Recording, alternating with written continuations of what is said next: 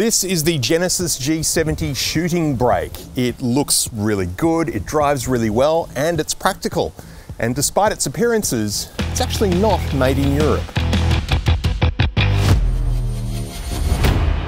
If you're in the market for a new car and you're not sure which one to get, then you've come to the right place. Hello, my name is Alex Dalrymple, and this is my channel, Four Wheels and a Seat, where I review new cars every week. Make sure you don't miss one, hit the subscribe button down below, and give me a like as well if you enjoy the video.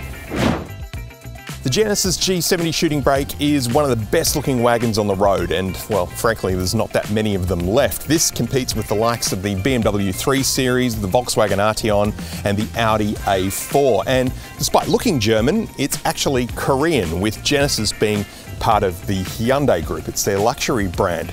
And this car certainly holds its own as far as looks goes. I mean, it's gorgeous. The front end of the G70 Shooting Brake looks exactly the same as the sedan, and incidentally, I think this is actually the third G70 I've reviewed that has had that number plate.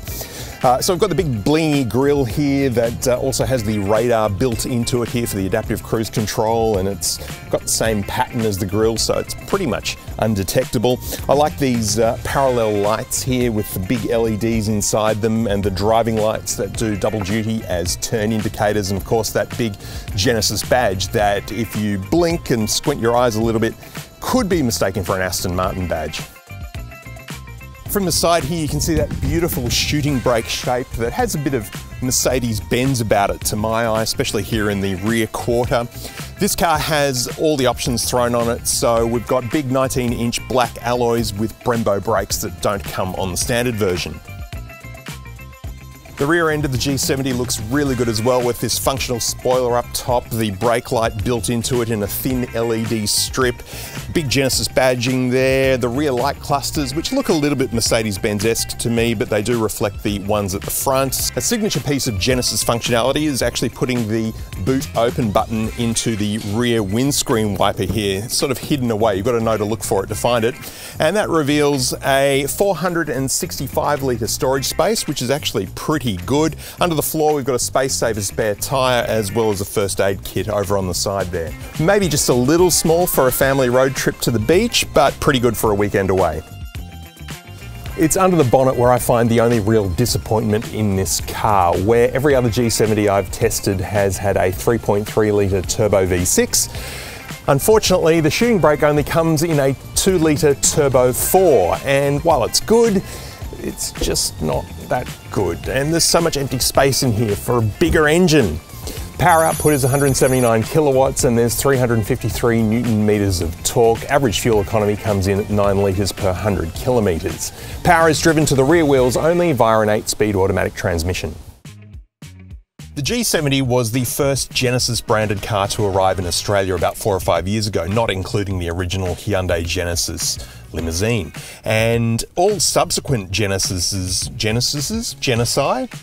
have had their own design language, which this car misses out on, and as such it does feel just a little bit dated in here. All the functionality is here, it just doesn't look quite as cutting edge. Materials wise though, it is still really nice, with leather and stitching and soft touch materials and brushed aluminium. It still feels properly premium. The 10-inch center console screen is noticeably smaller than that found in other Genesis cars, and the software on it just seems like it's about a generation behind. It misses out on a few little extra features that the other cars get, and like all large screen Hyundai and Kia screens, unfortunately it doesn't get wireless Apple CarPlay or Android Auto. You will still need a USB cable to use those. This whole middle part of the console looks like it's come out of a 1990s Jag or Aston Martin. I actually kind of like it. We've got a row of shortcut buttons here with physical dials for the sound system. The climate controls actually feel a little bit behind the times. The newer Genesis cars do this a lot better, and the temperature can only be viewed on the screen. It doesn't show it down here with the actual controls themselves. Wireless phone charging underneath that, along with a USB and a 12-volt outlet. My phone does kind of slide around on this pad a little bit, so charging is a bit intermittent. The lower console here with brushed aluminium I think looks really good, and I really like this gear shifter. It has such a solid metal feel to it. In fact, everything in this car just feels really solid and really well made. 2 good sized cup holders and a smallish center console bin with another USB in there. The head-up display on the windshield passes the polarized sunglasses test, which is a rare thing, I'm very happy to report. And the digital instrument cluster, I think, has had a bit of an update since I first reviewed a G70, because it now features the 3D feature that I've only seen in the G80 and the GV70. So that is where the dials here, which are completely digital, take on a 3D appearance. And I want to know what it is that Hyundai know about how to make 3D displays that TV manufacturers apparently don't. We can get 3D without glasses in a car, but we can't get it at home on our TVs. What's going on with that? Steering wheel feels really nice, has a sporty feel to it, red stitching, and it's leather wrapped. It feels really good. Pretty easy to use controls there too, with a big Genesis badge in the middle. The seats are very nice. They're made from genuine leather with red stitched quilting that extends over here onto the doors as well. There is full electric adjustment. They're heated and ventilated. You get bolster support as well as lumbar support. And the seating position in the cabin is nice and low. It feels really sporty. There's good visibility out the front. Not too great through the rear vision mirror, just because the rear window there is quite small, and good visibility in the wing mirrors too. Headroom is a little bit limited, and I did hit my head on the roof the other day when I went over a bump a little bit too fast, and that gave me a bit of a shock. But other than that, this is actually a really comfortable place to be. Well, unfortunately, backseat passengers don't fare as well. Just like the BMW 3 Series, there is not a lot of room back here. I'm 190 centimeters tall behind my own seating position, and my knees are hard against the seat, which is made all the worse because of this hard shell here that my knees are digging into, so it's really quite uncomfortable. If you're sitting on this side, however, you can actually use these buttons to move the passenger front seat backwards and forwards to give yourself a bit of extra room. But on the plus side, we've got more of this beautiful leather here with red stitching, and it's here on the doors too, along with more brushed aluminium. Headroom is actually not as bad as I thought it would be. It's actually pretty doable, and there is one USB outlet here for your children to fight over in the back seat.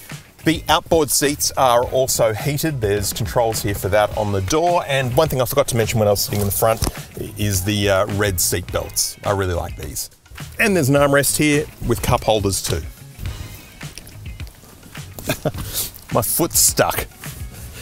How am I going to get out of here? Oh, there we go. So the very first thing I noticed when I picked up this car from Hyundai the other day was the sound of the engine noise and lack thereof. As it was being pulled up at the driveway, I went, oh, hang on, that doesn't sound like the Genesis that I've come to know and love. That is very much the smaller engine in it. The 2-litre 4-cylinder turbo just doesn't quite have the same note as the twin-turbo V6. And as soon as I drove the car out of the driveway, I could definitely feel the difference. That's not to say that this car is slow though. It is certainly not slow. It's just not quite as lively. So when you put your foot down, it does have a bit of go. You do feel it, especially when you put the car into Sport Plus mode, which also turns off the traction control, and the bolsters here in the driver's seat hug you in more firmly. Safety gear includes blind spot monitors and cameras in the wing mirrors, which are displayed on the driver's instrument cluster whenever you turn the indicator on. There is also adaptive cruise control, and the lane keep assist I find myself kind of fighting with. It's quite strong. It really does try to push me into what it thinks is the middle of the lane, which is not always what I think is the middle of the lane.